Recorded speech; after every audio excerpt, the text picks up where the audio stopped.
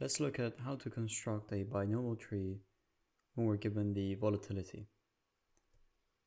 So the question reads, calculate U, D, and P when a binomial tree is constructed to value an option on a stock, which is currently valued at $100.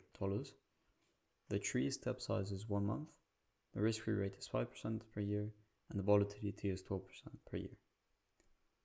So normally, we start with the current value of the stock in the binomial tree.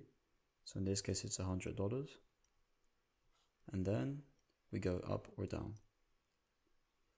Normally, in order to find out the value of the stock price when it's gone up or down, they give us a percentage. For example, they say in one state, the stock price goes up by 20%, the other state goes down by 10%. Here, on the other hand, they give us the volatility. So we're going to use this in order to find out U and D. So let's write down what we know. We know that the volatility, which is given by this letter sigma, is 12%. The risk-free rate is 5%. And then it says the tree step size is 1 month. So the tree step size is denoted by this. And then because the time period of reference is always 1 year, this would be 1/12.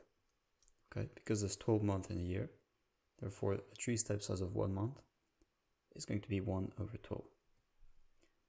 Okay, now as you can see, on the right hand side we have the formulas for U and D given the volatility. So as you can see, all we need is the volatility and the tree step size in order to find out these values. Remember the definition of U.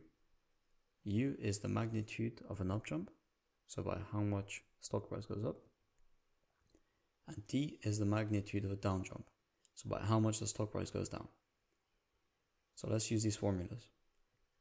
U is equal to E to the power of, so sigma, the volatility, in decimal places is 0.12 times the square root of the tree step size, which is 1/12.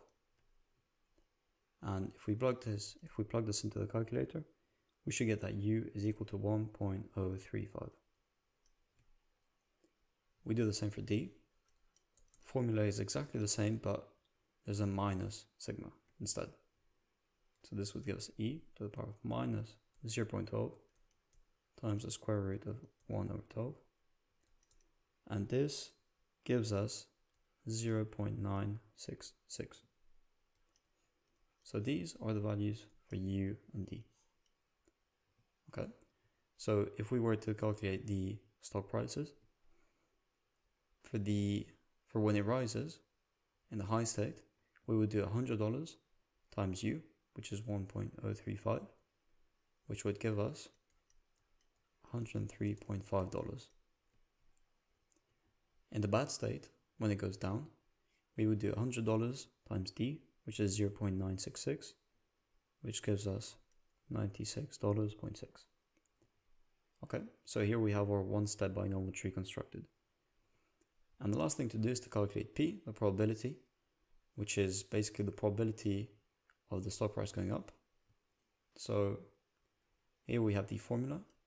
And again, for this, we needed the risk-free rate, R, the time period, and then D and U, which we have everything, which we have. So let's plug this in. So P is equal to E to the power of the risk-free rate in decimal places, which is 0.05, times 1/12 minus D, which we said is 0.966, over U minus D, minus 0.966. If you plug this into the calculator, you should get that P is equal to 0.553. So P would be here, probability of the stock price going up, 0.553. And then 1 minus P would be down there, which would give us 0.447. Excellent. And so this is how you build or construct a binomial tree given the volatility.